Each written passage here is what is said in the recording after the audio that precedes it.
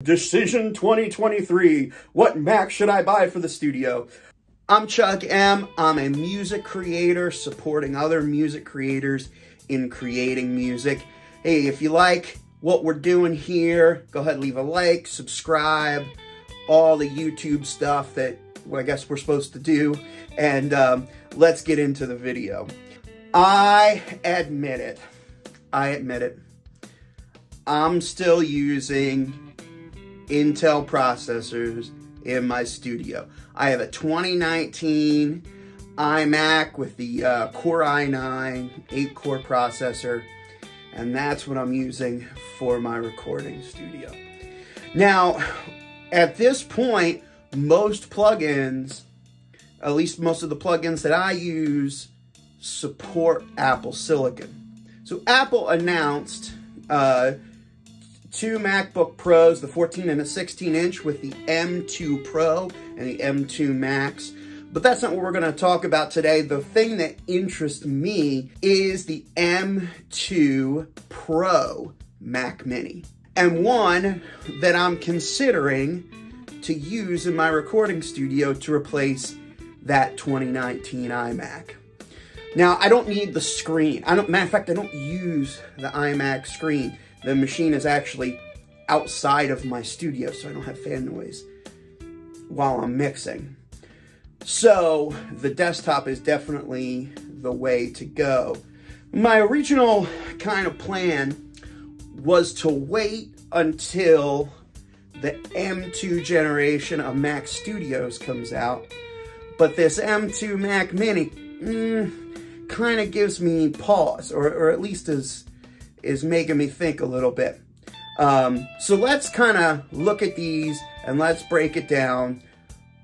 How do I make the decision between an M1 Max Mac Studio and an M2 Pro Mac Mini? So number one is CPU performance. Now, we don't have any independent testing yet, but Apple and their wonderful graphs are claiming a 20% increase in performance for the M2 generation chips, which is pretty good because the M1s were super fast. All right, the second thing we're looking at is RAM. Now, RAM is about the same. Now, technically, the M1 Max actually has faster RAM, or a little bit better performing RAM. However, the M2 Pro is so good, it's really, when it comes to audio recording, it's a toss-up. It really is. They're kind of equal there. 32 gigs of RAM is the minimum for me in a studio machine for recording, in my opinion, for my workflow. Number three, I/O. Now, again, here's another one where they're very similar.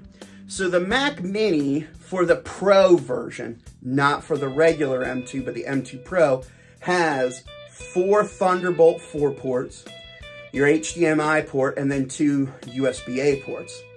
Where the Mac Studio has 4 Thunderbolt ports, 2 USB-A ports, a HDMI port, and then it has 2 USB-Cs, non-Thunderbolt, on the front, and an SD card slot.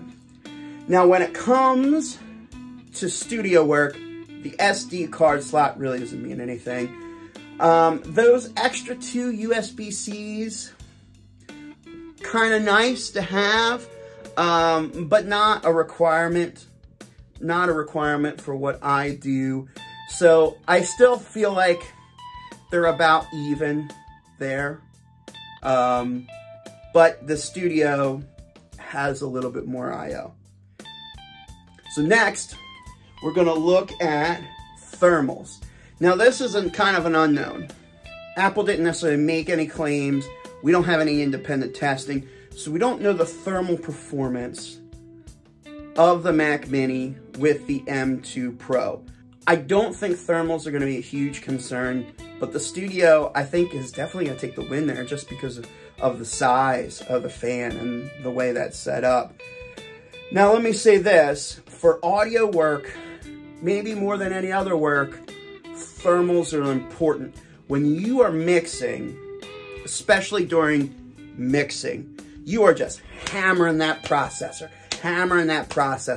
and it's just constant, just And that processor is going to produce a lot of heat, which is why Intel has had me pulling my hair out, I don't know, for the last, 5-6 years.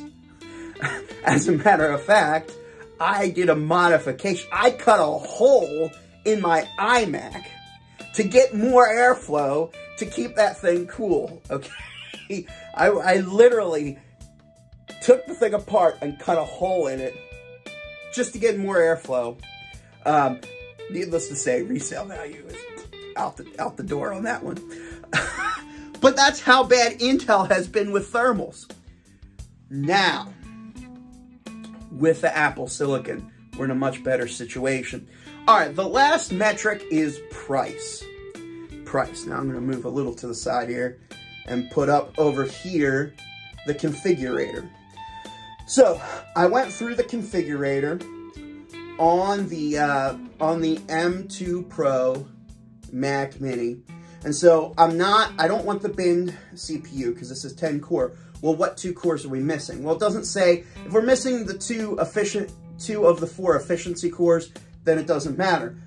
But we have no way of knowing it. Now, I don't know if Apple even has a way of knowing that when they're sending those processors out. So you might get lucky and just lose 2 efficiency cores. You might get unlucky and lose 2 performance cores. Either way, I'm not going to trust that. If I'm buying a machine for the studio, I'm going to want the 12-core variant.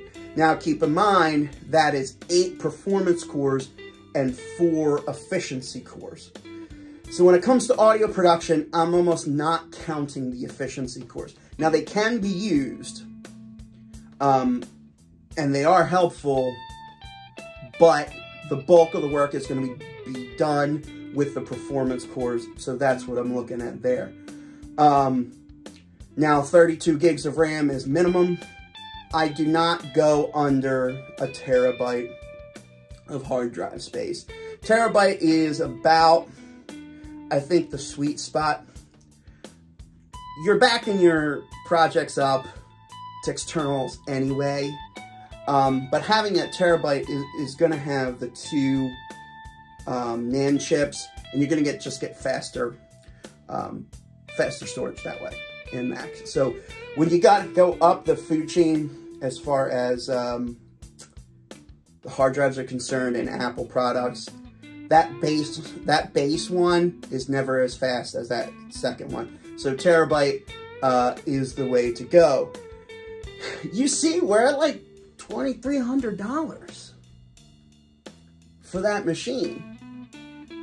So it's not the $599 machine that's advertised. We're looking at $2,300. However, let's take a look at the Mac Studio M1 Max. All right, so the M1 Max here, you see, we'll take that binned processor is just missing video cores. Video performance is just not a consideration when I'm talking about one machine that I'm going to use in the studio. Now, if I need it to do video stuff in a pinch, that will have plenty of video performance. I'm not worried about that. If you look at that, we're going to, again, go with the terabyte hard drive. The base is 32 gigs. The RAM is 32 gigs, the base. And we look at the configuration here. 10 gig Ethernet is standard on this, so that was an option we had to pick on the other one. And we're looking $2,200.